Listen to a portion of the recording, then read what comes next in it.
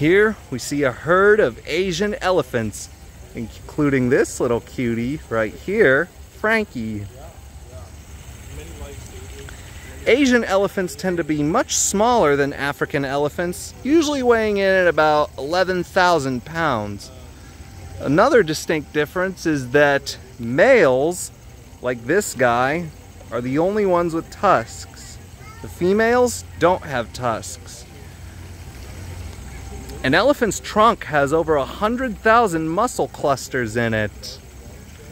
In the wild, they mainly eat grass, leaves, fruit, and tree bark, and they consume up to 300 pounds of food each day.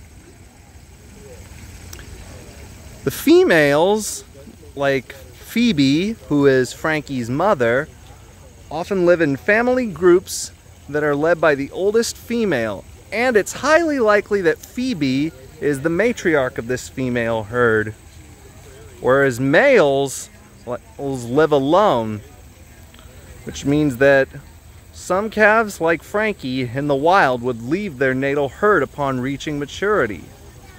Unlike African elephants, Asian elephants have a long history of working for man. They've been used on farms, to carry tourists on their backs, been used as weapons of war, even as a method of executing prisoners. And elephants are one of the few animals, other than humans, that can actually recognize themselves in the mirror.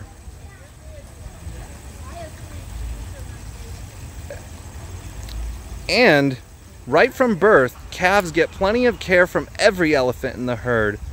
Some will even nurse calves that are not their own. And of course, some of the females around here will help Phoebe out with a little discipline.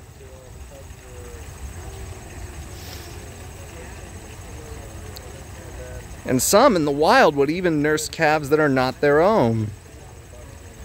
Now Frankie will start to grow his tusks when he's about 2 years old.